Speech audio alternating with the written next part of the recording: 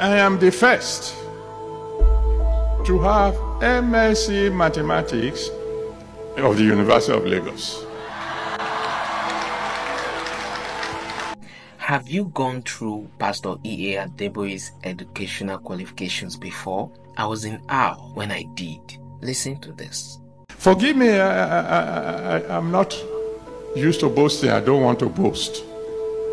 But I just want to tell you there's somebody standing before you now that is unique. Just wait, I'm going to prove it to you now.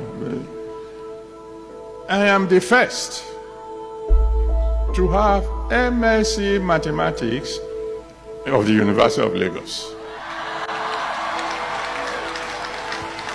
I am the first to have PhD Mathematics of the University of Lagos.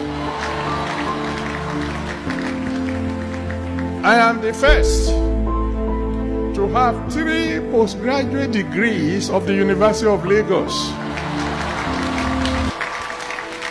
I work for 2, they dash me the 3rd one. If you think that is boasting, now you sabi.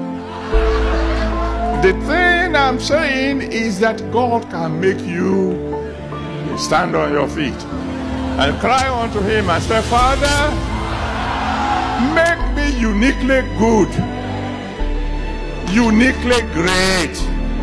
Go ahead, talk to the Almighty God. He can make you great, uniquely. He can make you uniquely outstanding. He can do so. He can do so. Now, this is very inspiring. I also read through a few biographies of some fathers of faith like Pastor Kumuyi, Dr. Lukoya, Pastor Enenche, and etc. And one thing among them was that they were very well educated, even to the highest level. It is only in our generation that a young man with a passion to become a pastor feels like school is a hindrance to that call. Dear child of God, please, let's get education. Get an education. It is a fallacy to think that talent or passion should dismiss education. School is not a scam and will never be. Education is not an enemy to the anointing. You must not sound unlettered or settle for mediocrity because God called you. Worse of it, it is how we talk down on education to our members to the extent that some of them feel happy to fail. Some of them feel happy to fail or miss their exams just to attend church services. Such sermon must stop.